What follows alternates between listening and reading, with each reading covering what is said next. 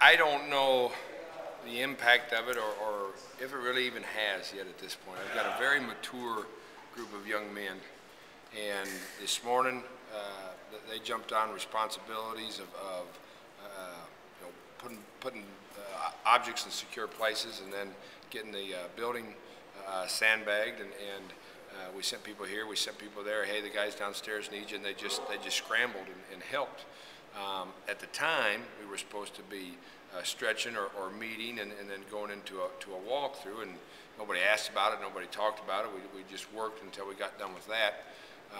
Got dinner, and then when we found out that the streets were open and put us in a position to bring guys in, I knew I needed to feed guys, and I knew I needed to get guys where they were safe and secure, so we brought them in, got right back on our normal afternoon schedule. Everything from 12 o'clock on, we've been normal, but then with the shutdown of the water in the city, that's made us scramble a little bit. We've got some great friends that have reached out to us. We're going to a couple high schools right now. You're going to Huxley? We're going to Huxley, and we're going to Gilbert.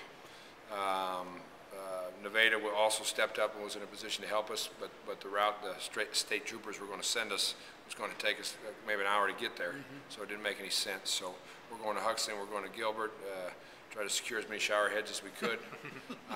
We'll get the gang showered and we'll get them back. My staff has just been exceptional. We've got guys running around and securing water and drinks, and so we'll have plenty of that for the guys here tonight. We'll have plenty to send home with them as well, take care of them until tomorrow morning. I got a manager crew that has figured out how they're going to get laundry done, where they're going to have to go. And, I'm sure they're going to be about a 24-hour day before they get back and we get started tomorrow. We got a 2-a-day tomorrow, and our plan is to stick with the schedule and stay after. You take up a quarter collection for those guys who want to do the laundry? Well, we're going to have to figure out that. I don't have any rolls back in my desk, but we'll have to get something figured out for them. Have you ever gone through anything as weird and unique as this, especially when you missed something like 2 days? I can't recall anything in camp that's been this strange. You know, living around here, I was back in '93. My brother got married, so I was back in Iowa before the floods of '93. And at other times while we've been here, you've always had to sandbag the creek at some point to save something on campus. You know, the great thing about Iowa State University and what we have is we haven't missed a beat yet. And at other places, heck, at Auburn 2 years ago, lightning storm hits and we couldn't practice. Rain comes down, a lightning storm hits, you got no indoor, you're done, and you miss everything. So we missed a year ago with the lightning storm than I have already at this point with the flood. So I should be grateful, and I am. When are you hoping to get back outdoors? Well, believe it or not, we were going to go outdoors, they thought possibly even tomorrow, until this last monsoon hit. I could go outside right now on John Major's practice fields.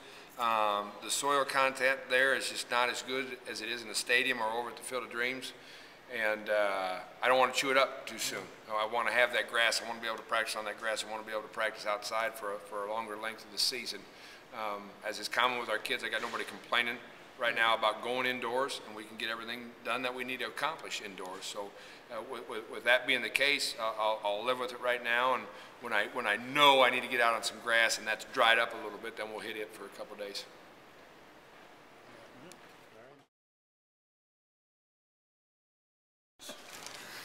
So you got here, and what'd you do when you got here this morning?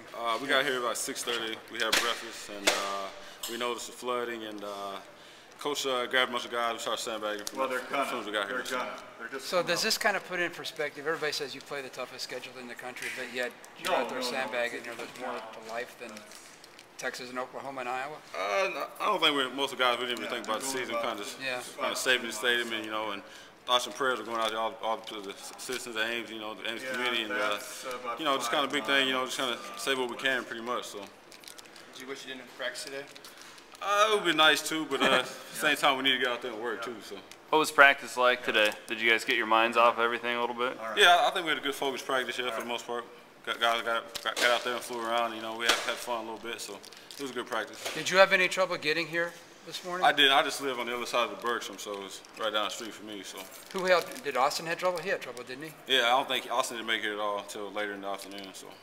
Wow, that's incredible. So do you guys do more sandbagging tonight or tomorrow or? I think right now the plan is just play it by ear. Tonight, I guess we're gonna go to a hospital, or not a hospital, high school, and shower up and pretty much just play it by ear, you know. So that's the plan. Just gets stranger and stranger by the minute. It does. Sandbagging, no water, have to transfer out for food and drink. But we don't have it as bad as most people in the community. So I mean, you can say we're blessed. But like I said, thoughts and prayers go out to those in the community. So Thanks for something. yeah. Thanks, man.